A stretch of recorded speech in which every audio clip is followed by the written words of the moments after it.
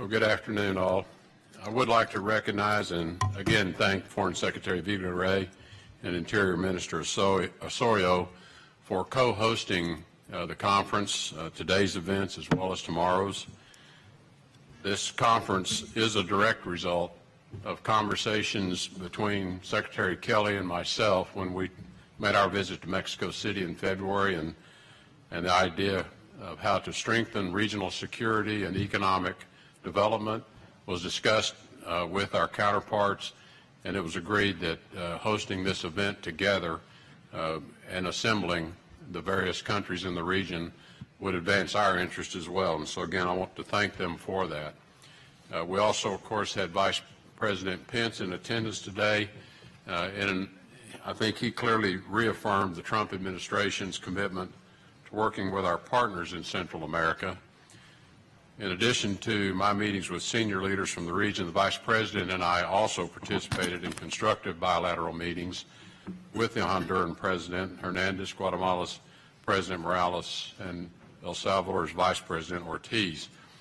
These conversations amongst all of us today, I think, again, reinforce that security in Central America is not only essential to the region's stability, but it really is foundational to creating economic prosperity in the region, which will translate also, though, to economic prosperity for Americans as well.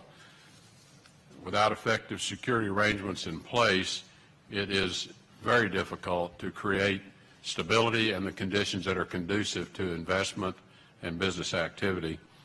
Specifically, this administration's top security priority in the Western Hemisphere is stopping transnational criminal organizations from harming American communities through the drug trade and its attendant violence.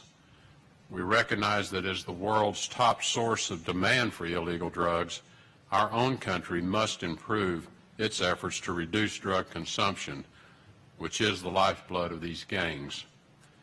As we address our side of the problem, we call on all our neighbors in the Americas to reject intimidation, strengthen human rights, and increase the fight against criminal organizations within their own borders. In our meeting earlier today, President Hernandez informed Vice President Pence of his decision to elevate the portfolio of human rights from a vice ministry to full ministerial status.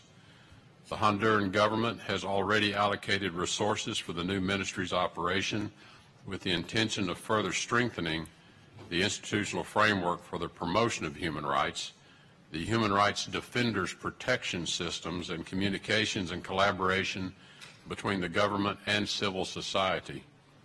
This very important step is to be commended, as it demonstrates the Honduran government's commitment to protecting and advancing our shared human rights values and enabling the work of vulnerable human rights defenders. We hope others will follow Honduras's example.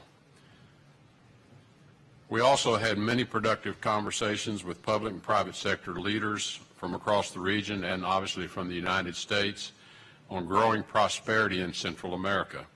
Many American companies have substantial interest already and are expanding their operations in Central America, and that interest is reciprocal for Central American leaders who want to improve economic conditions for and the lives of their people.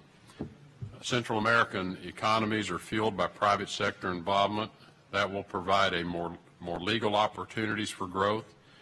We need to create the conditions to allow people to join the formal economy, end corruption, and make sure people do not turn to illegal migration or illegal activities in order to make ends meet and simply feed their families. More private sector investment will accelerate progress on these goals. In Central America, a surge in the growth of urban population is imminent, and we hope governments and the private sector will work together to improve needed public works infrastructure, and also to see this as an emerging opportunity. With GDP growth so closely linked to internet accessibility, we also hope private and public sector partnerships will deliver improved internet connectivity. A larger, more competitive energy market will also drive prosperity in Central America, and that was a subject of our discussions today also. All of these measures are important steps in generating prosperity for Americans as well. The more American companies we have doing business in Central America, the more jobs we create at home. Our policies in the Americas are prioritizing the well-being of American workers. The United States is quite proud of the progress we've made today, again, in partnership with our co-host Mexico, and I look forward to Secretary Kelly continuing these conversations and discussions tomorrow on the topic of security. Thank you.